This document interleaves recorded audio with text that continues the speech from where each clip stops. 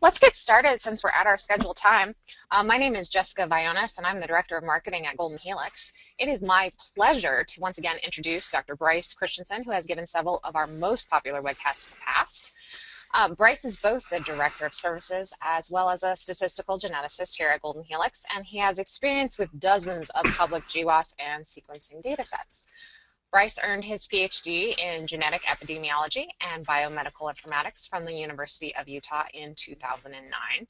Before undertaking his graduate studies, Bryce worked for 2 years as a data analyst at Mayo Clinic in the Division of Biostatistics. On a personal note, Bryce and his wife had a new baby boy just a couple weeks ago. And with that, I'll pass it over to him. All right. Thank you, Jessica. And yes, as Jessica mentioned, my wife and I did welcome a new little boy into our home about 10 or 12 days ago now. And so if I say anything today that is just patently ridiculous, I apologize. My excuse will be that it was the result of lack of sleep lately. All right. So let's go ahead and get started today. Our topic is maximizing public data sources for sequencing and GWAS analysis. And as we go along, if you have any questions at all or any comments, feel free to enter them in the question and answer pane as part of the GoToWebinar software. We'll try to answer as many of them as we can. Our agenda today is something like this. We'll start out by talking about a few of the reasons why you might want to use public data as part of an analysis. We'll talk a little bit about where to find public data, and we'll review 3 or 4 different sources with some depth. I'll give you a few tips for using public data based on my own experience, having worked with several different data sets from different sources. And then we'll talk a little bit about how you can manipulate and work with public data using the Golden Helix SVS software package. So with that, let's go ahead and dive right in and talk about some of the reasons why you might use public data as part of your analysis. What are some of the most popular applications? First one, and it's something that's illustrated on my screen right now, is using public data as reference samples for assessing population structure in GWAS. So you see the image there of a principal components plot where I've used HapMap data to anchor the principal components analysis and give me an idea about the ethnic structure of my study samples that are shown in orange. And here we can see the majority of them correspond with European ancestry, but there is also some both Asian and African admixture. And so that's one of the most common uses we see for public data, especially of the applications supported within the SNP Variation Suite. Now, moving on, another very popular and I would say very noble use for public data is replicating the results of your own GWAS or other research. So perhaps you've been involved in some kind of gene finding activity, you have an encouraging result and you want to see if it holds up in an external population. You can go out and find data, maybe from dbGaP or other sources where somebody has studied a similar phenotype in a different population from your own, and you can use that to determine the robustness, if you will, for your own results. And I would warn you there, and this is a common theme that we'll be discussing throughout today's presentation, that you can't assume that you can cut corners because someone else has already processed the data. So if you're getting public data for this purpose, for replicating your results, you should still treat it like it's brand new, fresh data that's never been processed or gone through any sort of QC process. Another very popular and growing use for public data is annotating DNA sequence variants. So with next generation sequencing experiments, whether it be whole genome or whole exome, we have variants that need to be annotated. And I won't spend much time on this one today, but I will say that in the near future we're expecting to have another webcast where we'll talk more about some of the options for annotating data, especially in a more of a clinical sense. Meta-analysis and mega-analysis.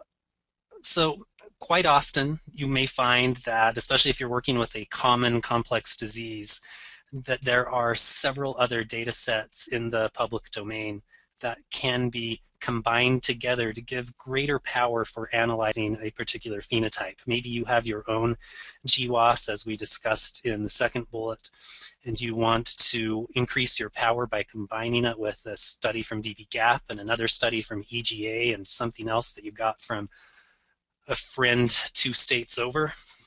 That's a great thing to do. We'll talk more about some of the issues there as we go along, but obviously you get greater statistical power with increased sample sizes, and that is one of the more common uses for public data. Also, if you're involved with method development and you have new analytic methods that you want to test, public data is a great way to go, especially because a lot of the public data that's available also has published results that you can compare to. So if you have a method that you're testing, you can run it on a public data set, compare to what was published for that data, and it works out very nicely. And in a similar vein, suppose you are evaluating software tools to do your analysis with. Maybe you are at a stage in your research where you're expecting your data to come soon, but you don't have your own data yet, but you want to evaluate analytic products so you can hit the ground running when your data comes. Public data, again, is perhaps your best option there. Reference data for SNP imputation. So, of course, genotype imputation is very common and popular practice right now for expanding the knowledge that we get from SNP genotyping arrays, and quite frankly, public data is usually about the only option available if you need a large population-based reference panel for imputing SNPs. So that could be the 1,000 Genomes Project, could be older HapMap data. There are different options for imputation, but most of them are public data sources. And this last one I put last because it's also one that makes me a little queasy sometimes. I suggest only as a last resort would you use public controls in the absence of having any of your own control data, and that's because I've had bad experiences with public controls. We'll talk more about that as we go along today. So what are the places that we can go to find public data? The NCBI is really a treasure, and within NCBI we find a number of different data sources, including dbGaP, GEO, the SRA, Sequence Read Archive. There are more beyond those, but those are the three that we'll give some attention to today. The EGA, which I usually think of as the European equivalent of dbGaP. Of course, the HapMap project has given us a wealth of data, as well as the 1,000 Genomes Project. GWA is one that some of you may or may not be very familiar with, but it's a workshop held every other year that in most years will provide a simulated data set that's representative of some of the common questions being asked in the field. And that data is archived, and you can request access to it later on if you want to use it for methods testing or any other purpose. Hardware vendors, those who produce the machines that produce data, will often have sample data available for you to try out. Software vendors, including here at Golden Helix, we have some public data that we curate and provide to our users. And all around the internet. And what I mean by that is that you will find individual research labs, different consortia, and other groups who have some data available will sometimes post it, make it available on their websites, perhaps with different access and use restrictions. But if you know what you're looking for, quite often you can find it. So let's talk a little bit about some of these individual databases. And I'm going to give particular attention to dbGaP simply because it's the one that I have the most direct experience with. But dbGaP is the database of genotypes and phenotypes. When I looked last week, there were 435 studies in the database. I noticed yesterday that that number has grown to 438 now, so my numbers are a little off. generally is known as a GWAS database, but the next-gen sequencing content there is growing, and quite rapidly at that. And um, through dbGaP, you can access the raw phenotype and genotype data for most of these studies, but also you can usually access and download the results for some of these studies directly. So if you just want a list of the SNPs that were tested and the p-values that are reported, quite often you can get that information without having to go through all of the application process.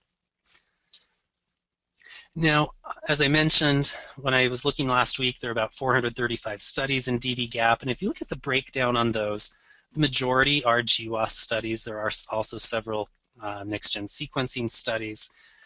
And I don't know if these numbers are exactly accurate. It was the nearest I was able to estimate by looking at the available data.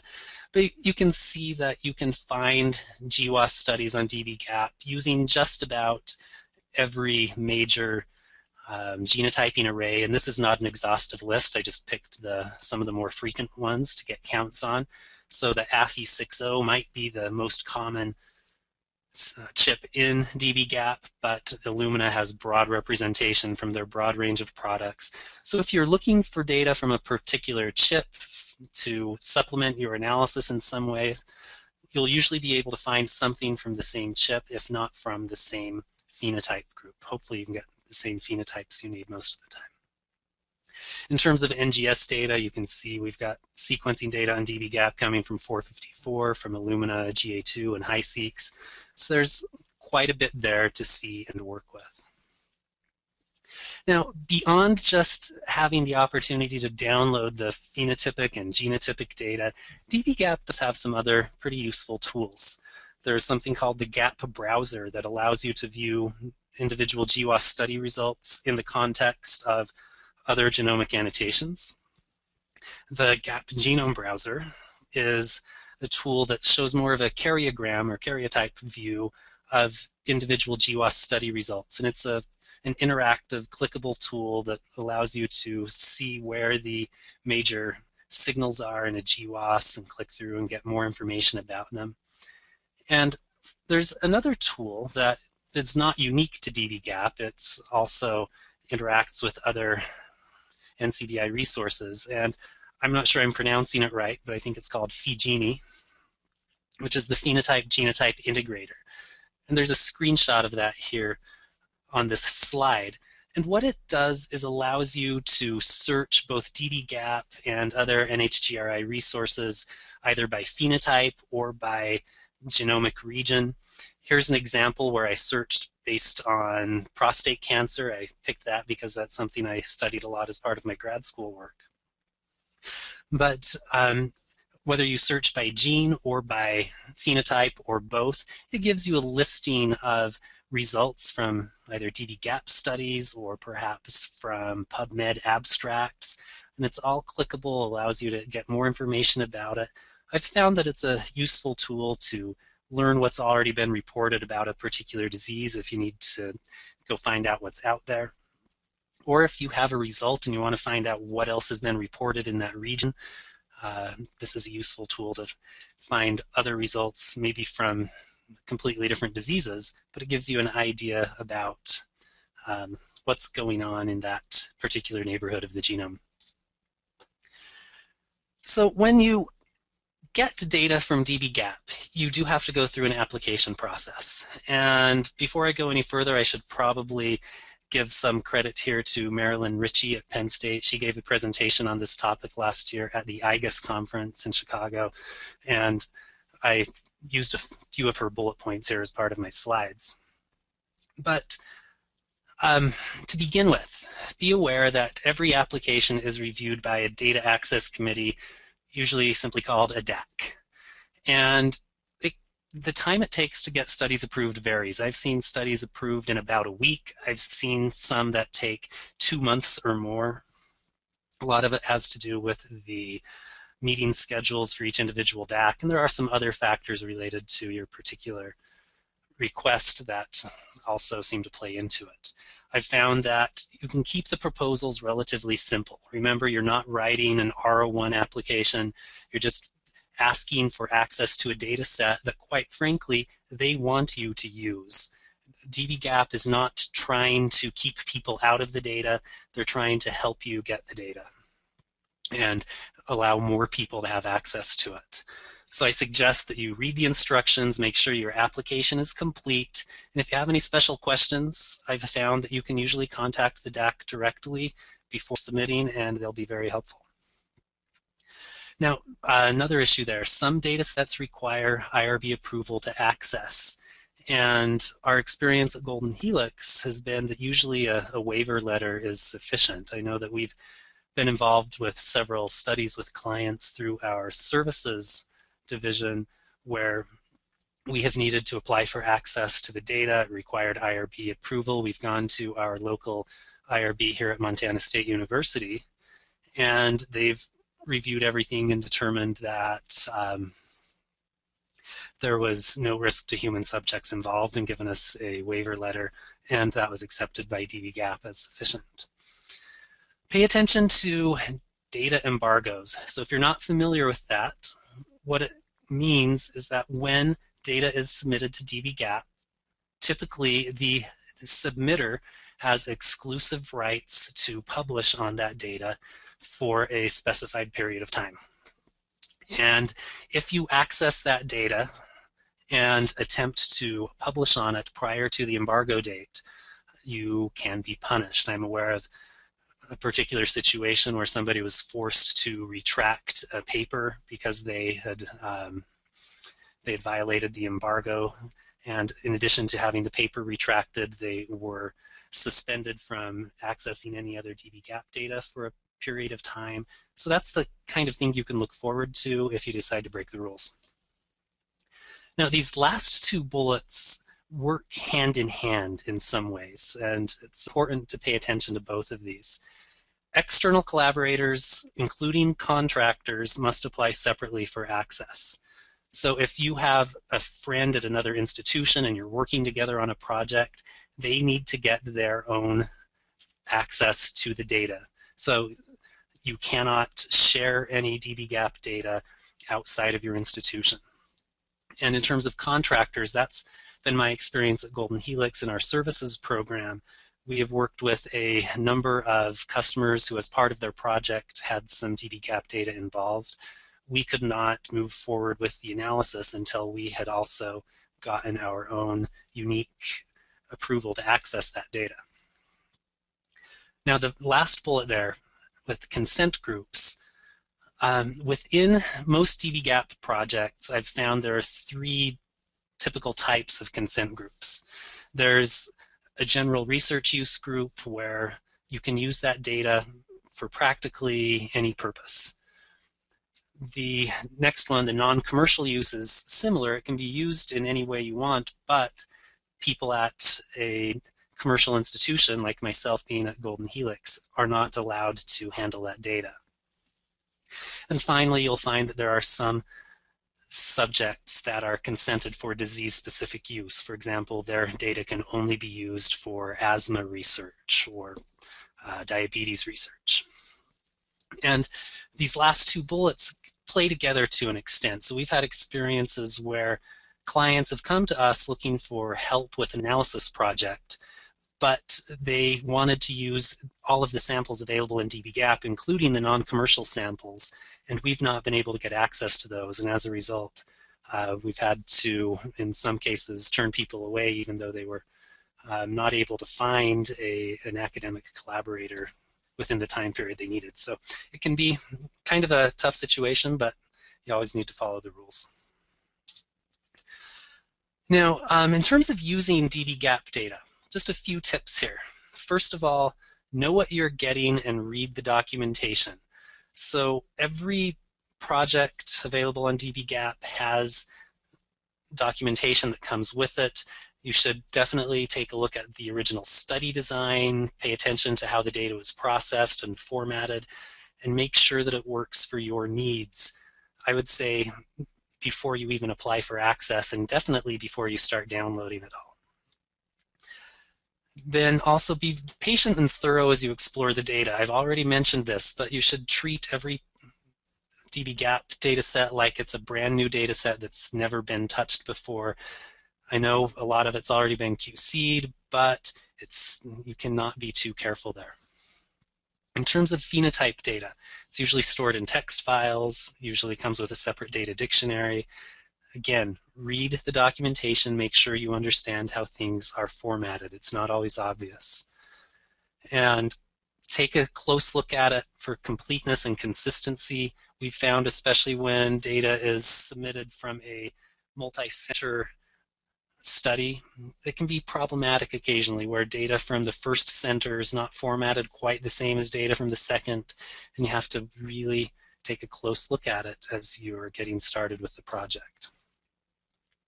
In terms of the genotype data you'll get from dbGaP, there's typically 3 levels of data, and I've seen different things that happen with different dbGaP studies, but usually you'll get some raw data, so it'll be the cell files or IDAT files. That's the raw optical data that comes off of the chips.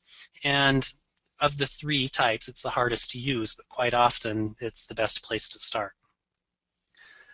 Then there's usually some kind of initial processed data, so baseline genotype calls or log ratio values that haven't been filtered or processed too much beyond that. It might be 1 file per individual or all of the individuals from the study in a single matrix file.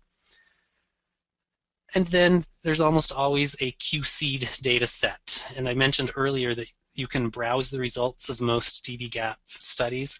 That QC'd data is what you'd usually find in the public analysis results. And that's the easiest to use. It's usually in a format supported directly by SVS. And you're welcome to start there if you want. But again, I say most of the time, you're better off to start from raw or minimally processed data and do your own QC on it. In terms of the gotchas, some of the things we've experienced at Golden Helix working with public data from dbGaP in particular, we've seen things like gender discrepancies where the array data didn't necessarily match well with the reported phenotypes. We've run into issues of cryptic relatedness where samples weren't supposed to be in families, but it appeared that they were. We've encountered phenotype data that was formatted differently between sample groups, and we'll see an example of that in our little software demonstration at the end today. And incomplete matching of subjects between raw and processed genotype data. I've seen this more than once. It's kind of frustrating when you look at the raw data and there are 500 samples there, and there's a different number with processed data, and the crossover between them is incomplete. But it's the kind of thing that happens from time to time, and it just requires you to make some decisions about what data you want to use and start with. And the big one that we see over and over is batch effects in the processed genotypes, especially when you start trying to combine data from multiple studies into a single analysis. And this is just one example of that, and this is from a dbGaP data set that was a multi-center trial where they had data collected from a few different consortia, but all for a similar phenotype. If you took the Caucasian controls from one center and the Caucasian controls from a second center and compared them to each other in essentially a case-control GWAS, we find a lot of huge signals. And if you look at the QQ plot on this, obviously there are some severe departures from normality. When you go back and look at the individual SNPs with these strong associations, a lot of them turn out to be things where in one group, the SNP was called monomorphic. Nobody's carrying a minor allele. While in the second group, there's a minor allele frequency between 5 and 10% maybe. And it's usually the result of a batch effect, where if you go back and recall the genotypes together, maybe use something like Beagle call to get that done, it all goes away. And so again, you just need to be vigilant with the QC whenever you're working with public data, and whenever you're working with your own data for that matter. So let's move on now and talk a little bit about GEO. GEO is one of my favorite places to get data. It's the gene expression omnibus. It is primarily known as a gene expression database, but it also includes some pretty extensive genotyping data. And one of the reasons I really like to use GEO is that it has pretty liberal data access rules. So anybody can access and download the public GEO data without login requirements, and NCBI places no restrictions on the use or distribution of GEO data. However, some submitters may claim copyright or IP rights to all or some of the submitted data. So there are some issues to be aware of, but for the most part, it's a place where you can go when you need to get data in a hurry. And based on my own review of GEO over the last couple of weeks, there are about 3,400 studies there, or series as they're usually referred to within GEO. Between a third and half of them are human data, so there's a lot of data in GEO coming from model organisms. If you look at the human data sets, about half of them are flagged as containing some SNP array data. But the thing you'll notice is that the sample sizes are a lot smaller than what you get from dbGaP. So in dbGaP, everything is focused on these GWAS studies that may have several thousand samples. But in GEO, you'll find that a lot of the studies are maybe based on somatic tissues where they've used a genotyping chip to look at copy number variation, and have gone ahead and submitted the called genotypes into GEO as part of their data submission together with the CNV data or whatever. And so you get a lot of samples with 10, 20, maybe 40 samples in a study, and a handful that are much larger, more on the GWAS scale. When you browse through GEO, it took me a while to get used to it the first time I discovered GEO, but it has some really useful features. It allows you to browse data by platform to get every sample or study that uses a particular chip. So we see a screenshot here of browsing by the Illumina 610 chip, where you can see there are 1,500 samples and 30 studies that have submitted data from the Illumina 610. Excuse me. And you can click through and download any individual sample you want or the data from any of these studies that you want. And that's really helpful, especially when you're looking for control data or just need an example from a particular chip to test a method with. Then you can also browse by study design. So I don't have an example of that here, but for example, you can browse according to studies where the design is SNP genotyping by SNP array, and there's about 400 of those in human. Then if you look at genome variation by SNP array, these are mostly going to be CNV studies, but you get yet a different count there.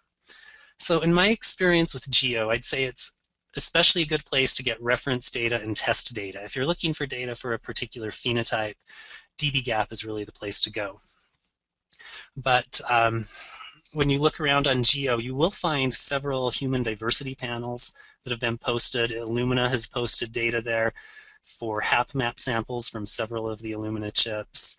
There are also some other diversity panels there from Mayo and from NIA and from a few other institutions. I found those are kind of helpful to look at sometimes in the context of principal components analysis if I'm trying to verify ancestry on some samples.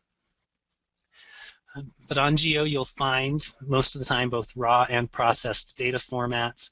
There's one called the series matrix file that's there for most studies that is pretty easy to work with, and we'll see an example of that in a few minutes. So the next one I'd like to talk about is SRA, or the Sequence Read Archive. It used to be called the Short Read Archive. Some people still call it that.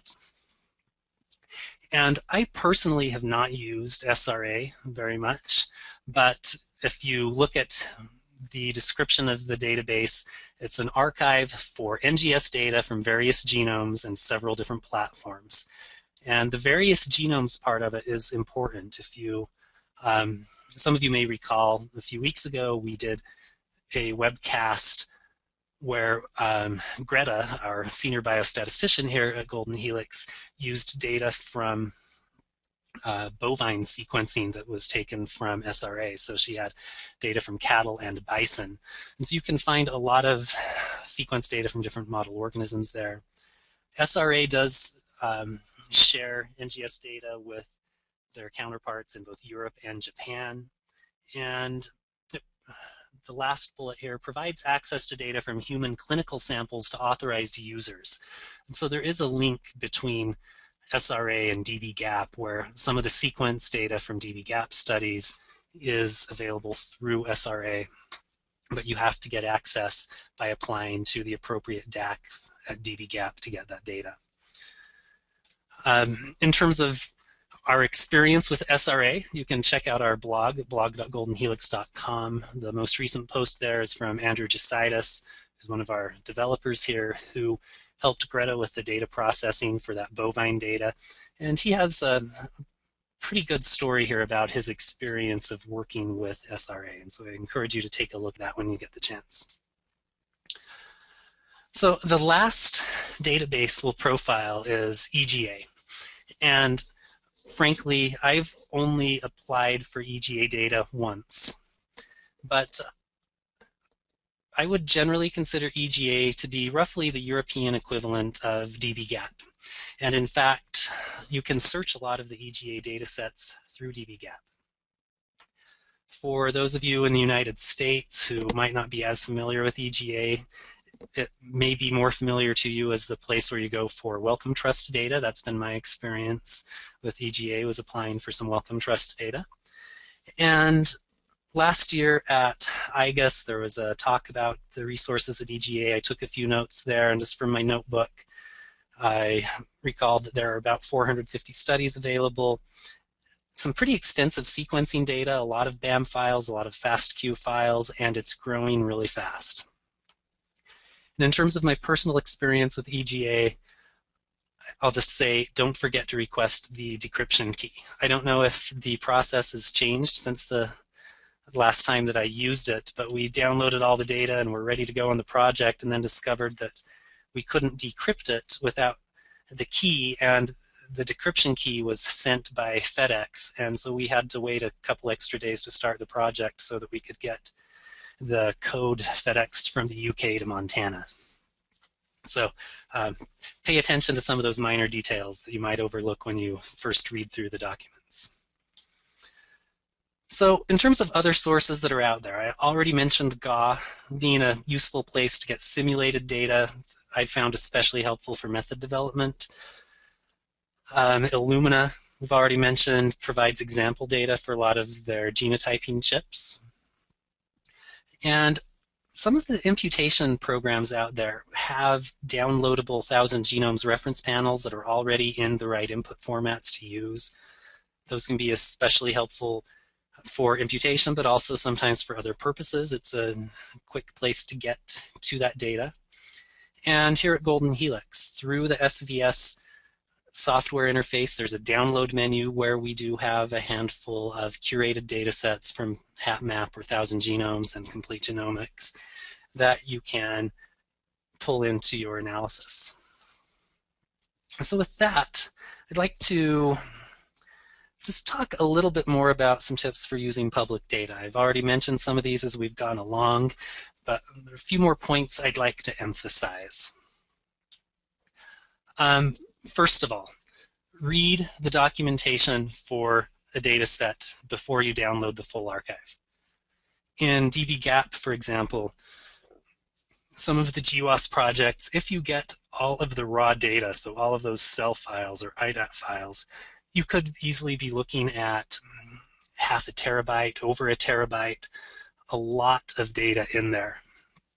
And sometimes all you might need is just the processed genotype calls, which could be half a gigabyte, it could be just a few megabytes in some cases. So it's good to read through it all before you start downloading and figure out what you really need to get. I've said it before, but I'll say it again, be vigilant with quality control, and you can't be too careful, especially when you've got data coming from multiple sources. Recalling genotypes is never a bad idea. So we've had really good experience, especially with BeagleCall for recalling genotypes across several studies to reduce batch effect issues. Also, if you're not recalling the genotypes, pay special attention to strand orientation. Both AFI and Illumina have about 3 or 4 different strand orientation options that can be used when you're exporting data, and most of the time people are pretty consistent with what they use, but sometimes they're not, so you have to watch out. And again, it's best if the sources were all genotyped with the same array. That helps to at least somewhat reduce batch effects. But if they're not, imputation's a pretty good option for combining data from mismatched arrays. And always, always, always adjust statistical tests for the individual data source. So if you're combining data from 4 or 5 different studies, it's usually a good idea to adjust your tests accordingly. Now, the last thing here, examine results before reporting or publishing. So if you have a significant signal, go back, take a close look at it, look at the raw data if you've got it, make sure that it all makes sense. If something seems out of place, it probably is, and give special attention to results involving rare alleles. So that example I showed a few minutes ago with the really extreme QQ plot, most of the noise in that data was coming from SNPs with low frequency, so around 5% or less. That's where, in my experience, most of the batch effect problems come from. Now, as I've talked to people, mostly to Golden Helix clients, about some of the challenges they have when they're trying to work with public data, there are a few common themes, and I'm paraphrasing a little bit here, but one thing we hear from time to time is that the files are really big, and to that, all I can say is welcome to bioinformatics. The files are going to be big. There's not much I can do about that, but working with public data is no different than working with original research data. You need to have the right hardware to deal with it. People sometimes wonder if you've got to have a Linux computer to work with dbGaP data, and I'd say no. I actually do most of my analysis within a Windows environment, but it is helpful to have a Linux emulator, something like Cygwin, and to know a little bit of Linux to help you manipulate and work with the data, and also some compression utilities like 7-zip or WinRAR can be helpful. Now, data formats. It's true that you will encounter a lot of different formats out in the public domain. On dbGaP, most of the formats are pretty standard, and quite often we can read them directly by SVS. So if you are using the Golden Helix SNP and Variation Suite, we can help you interact with most of the formats you'll encounter. If you find something you're not familiar with, let us know. We very likely have an import script that will work for that. And then this last one, a lot of the data that you'll find floating around the internet is in a plain text format, and it's usually not too difficult to work with plain text, but it does often require a lot of manipulation to get it into the format that you need. And to that, my response is great. Data manipulation is one of the most powerful features in SVS, and that's something that I want to demonstrate a little bit of in the time that we have left. So SVS, for anyone who's not familiar with it out there, is a very powerful tool for both management and analysis of a number of different genomic data types. And has functionality for SNP data, for DNA sequence data, for a lot of different data types. But what I'm going to show you today is going to be based on some SNP data. I'll go ahead and close out of the slideshow for a minute and show you exactly where this data we're looking at today comes from. So this is a data set available on GEO. You can see the access number here, GSE 1317. And the title of the data set is Genotype Dating from 120 Trios with Unexplained Mental Retardation. As we scroll down further on the web page, we see what platforms were used. So it's Affymetrix 250K NSP and the 250 STY. So those two chips together make up the Affy 500K. And when we look at the data that's available for download here, there is the series matrix the series matrix text file. And there's actually one file for each of the two chips. So that's how you interpret the GPL 3720 and 3718. Those correspond to the two platforms. Then we see there's also an Excel file available for download here. And I have both that text file and the Excel file downloaded and saved on my desktop. So here's the text file and the Excel. And let's go ahead and open SVS and take a little bit of a look at these. Now, SVS is project-oriented. I'm going to open a project that already has some data in it. And let's take a look at a sample spreadsheet to get an idea what it is we're trying to do. So what I have here is HapMap data from the Affy 500K, so it should correspond pretty well to that geodata. And you see we have a spreadsheet with all the SNPs in columns, the samples in rows. The genotypes have an underscore limiter character, and there's an embedded marker map that I can open up to see some annotations about each individual SNP. So this is what we're trying to create. But in terms of what we're starting from, I have that text file here in a text editor so we can see it. And what you see here in the text editor in Emacs is very different than what you see in this spreadsheet. So we have to turn this into that. And as we look here, we can see at the top of the file, looks like there's a lot of series data. So this is study level data. If we scroll down a little bit, we see a bunch of sample level data. And then further down, we see all of these genotypes. And it looks like the orientation is opposite of what we need. It looks like we have SNPs in rows instead of columns. We just have AB genotypes and no delimiter. So we need to figure out how to get that all into SVS. So from SVS in the import menu, you'll find a lot of options for different file types, but the one we're going to start with here today is the text importer. And I'm going to select from my desktop that matrix text file. I saw that it was tab delimited, and in the advanced options, what I'd like to do first is get that section of sample data at the top. So if we look at it one more time, we see up here this sample data, and I can click and recognize, well, actually I can't see right now, but I already checked earlier. I know that that starts with row 38. So I'm going to skip the first 38 rows and stop reading when we get to this series matrix table begin. So back here, we're going to skip 37 rows and stop reading when we get to series matrix table begin. Make sure I typed that all right. Looks like I did. Go ahead and run this. And we see that this new spreadsheet has appeared in the project navigator.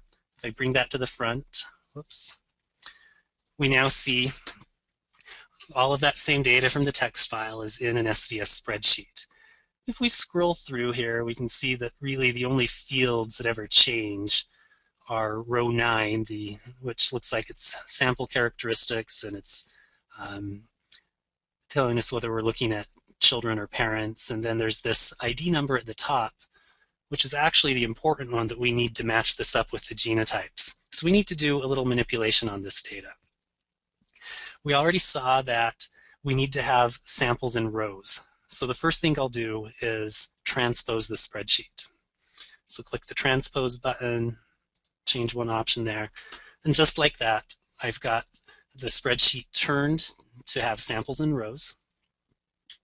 But now I also know there's only a couple of columns here that really change. And I'm going to create a subset of just those columns that seem to matter.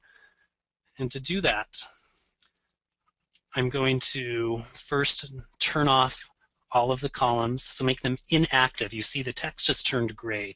That means they won't be used in the next function I apply. But then I'll reactivate just that ID number and the sample characteristics and create a subset. So now I have a spreadsheet just of the data that I care about.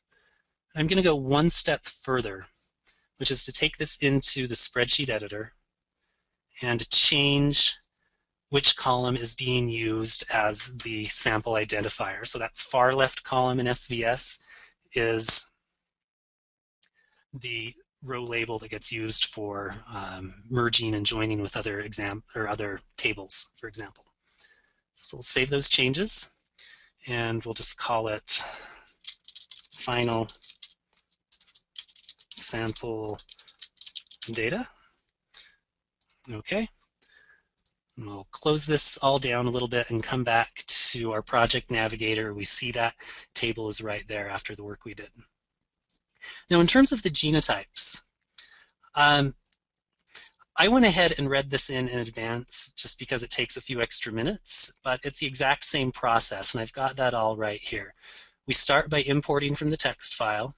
You can see that I told it to skip 73 rows and stop when it sees this particular string. It took 3 minutes to do.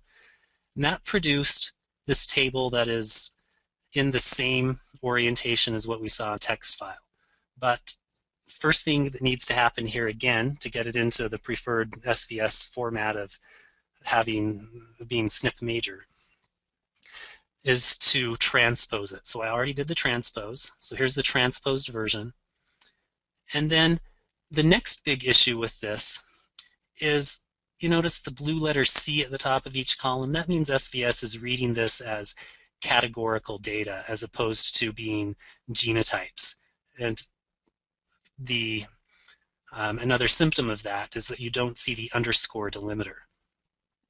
That turns out to be a pretty common issue that we encounter, and because of that, in the edit menu, there's a function here for adding an allele delimiter. So you can specify what the missing value code is here. So I would type in no call and run this, but I already did it. Again, it takes maybe 3 or 4 minutes to run that process. But then I get this spreadsheet that's starting to look more like the target that we want to create. The last thing we need to do to make it look the same as our HapMap data is to add a marker map and also to convert these alleles from this raw AB format to match the ACGT format that we see in the HapMap data. So we'll go ahead and do that right now. From the File menu, I can choose to apply a marker map. And we have a number of different marker maps available for download. The one I'm going to use here is just the AFI 500 map. That's the same one that's in the HapMap data here. So we'll go ahead and apply that. This will take just a second. So I now have a new version of the spreadsheet where all the map data is in it. So I can see that now. And then this last step is a really interesting one, which is that we need to convert all these A's and B's into ACGT, and it turns out that the information we need to do that is already embedded in the map. And so from the Edit menu, I can choose to recode genotypes and transcode the AB mapping into ACGT based on that reference allele field. Click OK. This will take just a moment, and we'll get a new spreadsheet that's all ready to go. Here we are. Now, I meant to tell it to drop some of these unmapped columns. Some of these things at the beginning with the AFFX, those are SNPs that are used internally by Affymetrics for normalization purposes. They don't get mapping data. But everything else here looks good. It's all ready to go. Now, I want to back up for a minute and take a look at that Excel spreadsheet that we downloaded.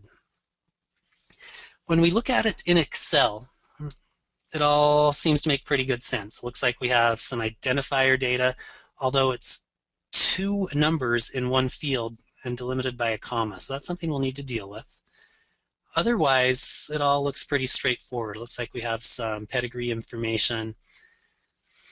and some technical data about when the samples were hybridized. But we should be able to read that one in without much issue. And SVS can read directly from Excel. So here I'll choose to import an Excel file from my desktop. I think everything else here is ready to go. So now we have it in here. But we need to do a bit of manipulation to make sure that we have the right ID numbers so that we can match up this data. And the first, well, excuse me, I already took a look and I know that the first value in each of these cells is the one that we need to keep. So that makes it easy. I can come into the editor and there's an option here to do a column split. So I can split on a specified delimiter, tell it to split on the comma. Okay, I now have two columns. I can take one of them and turn it into the row labels. Save this, we'll call it final clinical data. Okay, now we're ready to go. So at this point, I'm pretty much ready to push forward with some data QC and analysis. I have my cleaned up clinical data down here. I have my cleaned up sample data here that came from the big text file. And I have the recoded SNP genotypes. Now, I want to do just a couple more steps here before we wrap up. And the first thing I want to do is take this SNP data and just get some sample summary data. So from the genotype menu, I can choose genotype statistics by sample. I'll calculate X heterozygosity for gender inference. I'm going to change that value a little bit because I know it's noisy here. We'll let this run. And when it's done, one of the results we'll get in the output spreadsheet is a per sample call rate. And you may have noticed that in the Excel file that we imported, there was also a column that was called B-realm call rate. B-realm is a calling algorithm commonly used for Affymetrix data. I want to compare these. So here's the call rate that I just calculated. And I'm going to merge this with that final clinical data. So this is what came from the Excel spreadsheet. And I have them both in one spreadsheet now. I want to compare them, and I'll create a scatter plot to do that. So I'll put my calculated call rate on the x-axis, that reported B-realm call rate on y, and make a plot. And immediately we can see that something looks funny here. We've got a cluster at the top right and a cluster down at the bottom right. And I'm not expecting the values to be exactly the same. We can come up here and see a general trend where higher values that I calculated correspond with higher values that were reported. It's not a perfect linear relationship, but again, I'm using one of the two chips from the Affy 500K. This may be based on having both of them. And also, I don't know if they did sample call rates before or after filtering bad SNPs, if they included sex chromosomes, that kind of thing. So I'm not expecting it to be exactly the same. But the thing that really confuses me is that down here at the bottom, we have another cluster of data. And what it looks like is that this reported call rate is recorded two different ways. And in fact, that is the case. In some samples, it was reported on a scale of 0 to 1 as a proportion. And in other samples, it was reported on a scale of 1 to 100. I said earlier that when you're working with public data, occasionally you'll find issues of inconsistent formatting. This is one of them. And I have no explanation for the data that's down here around 20% on the call rate. But if we come back to the Excel spreadsheet as it came from GEO, you can look at this column of B-realm call rate, and you see up here at the top a bunch that are recorded as a percentage from 1 to 100. Then suddenly there's a range where the entire appearance of the spreadsheet changes. It's suddenly centered in the columns and values are highlighted, and it's mostly ranging from about 15 up to 25%. And then down at the bottom of the spreadsheet, it goes back to being whole numbers as opposed to a percentage this time. And when you get it from Geo back here, all you know is that this is clinical info Excel spreadsheet. And so those are the kinds of things you really need to watch out for using public data, because this, when imported, all of those percentages up here get converted into proportions. The whole numbers down here stay whole numbers, and there's really no explanation for these values in the middle.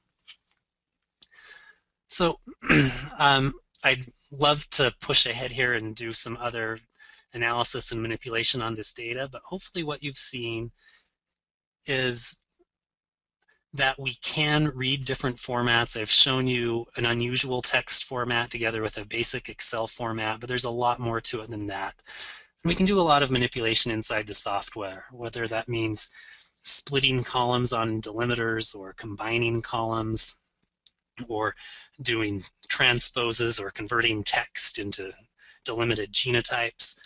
A lot of those kind of basic standard things are covered by standard functions in SVS. So back here where we left off, we're about out of time. So I'd just like to let you know that if you have any questions or comments or want to learn more about the software, you can email us. Standard email of info@goldenhelix.com. You can check our website. And with that, Jessica, do you have anything you'd like to add? Are you still with us there? I am. Thank you so much for that great webcast. There was really some great information on public data that's out there, Bryce. If you haven't already asked your question during the webcast in the questions pane, please feel free to go ahead and enter them now. We'll answer as many as we can in the next 5 or 10 minutes, but if we don't get to your question, we will try and get back to you individually. As Bryce mentioned, if you were amazed and awed by the data management capabilities of SVS and would like to try it out, please visit our website, and there's an evaluation request there, or you can just send us an email. One quick side note, if you are at TriCon next week in San Francisco, make sure to attend Gabe Rudy's short course on NGS alignment and variance. And if you're in Marco Island next week for AGBT, let us know. We'd love to say hi while we're there. All right, over to our questions. The first question we always have, which I'll answer right off the bat, is yes. This webcast was recorded, and we will be putting it up on our website tomorrow along with the slides. All right, I'm going to head over to do some questions now. Is GEO for expression data or SNP data? So GEO, if you look at the name, it's the Gene Expression Omnibus. It's really designed for expression data. More specifically, it's designed for functional genomics data, but it contains a lot of SNP data as well. And what I've found is most of the SNP data that's there is a byproduct of people doing either SNP by gene interaction studies, looking for SNPs that are related to expression, or else it's there as a byproduct of some kind of copy number experiment that's been done using SNP arrays. So most of the SNP data sets you would find on GEO will also come with some expression data attached. It's not always the case, but it happens quite often. Okay, great, thanks. What do you mean by you can't cut corners with public data? Do you mean you can't assume that the analyzed and quantified data deposited by other people is trustworthy? What I mean is whenever you do an analysis project, you should be very vigilant with QC. And in dbGaP, you'll find that most of the submitted data sets there have both the raw data and some QC'd data. The QC'd data usually has some documentation with it that explains what they did. I would suggest at a minimum that you should try to replicate their QC and make sure that it all lines up, because most of the time it is correct, and in fact I can't specify a time where I've ever found one that was not done the way it was explained. But I've also learned from experience that when I do my own QC and spend some time getting to know the data, that the analysis just seems to go smoother. If there are any gotchas in the data, they come out in QC rather than coming out somewhere down the line when you're reviewing results. So it's not necessarily that the person's not trustworthy, just that the quality control you might want to do just to make sure the data is of a good level might be different. Yeah, you may want to use different parameters, different filters. You might just have ultimately a different purpose for the data. Okay. Is there any feeling for how reliable SV imputation from 1,000 genomes data is compared to that for SNPs? So structural variation, I assume, by SV. So the issue there is that most structural variants are kind of rare. Not all. There are, especially with indels and small CNVs, some are very common. And the more common the variant is, the better the imputation quality will be. And you can go back and look at some papers. For example, there was a big Wellcome Trust CNV paper 2 or 3 years ago that spent a lot of effort looking at the LD relationship between SNPs and nearby common CNVs, and they found that it's very strong. You can tag most common CNVs pretty well with SNP data, and as a result you should expect the imputation to be good. The bigger question for me is how well are those structural variants called within your reference panel. So structural variant calling, CNV calling, remains kind of an open question in the bioinformatics community, and we know some are called well, some are not called well. If you're relying on a reference panel like 1,000 genomes, the imputation is going to be as good as the calling process that was used to identify those structural variants. That's about all I can say on it.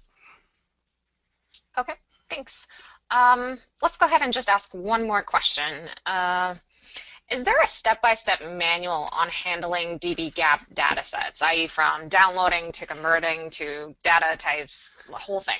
So dbGaP does have some tutorials on their web page, and that's a good place to start. And beyond that, I would say it's really helpful to talk to somebody who's done it before. And you will find on dbGaP, as you click around on the individual studies, that anyone who has applied for access to that data will have their name listed on the web page.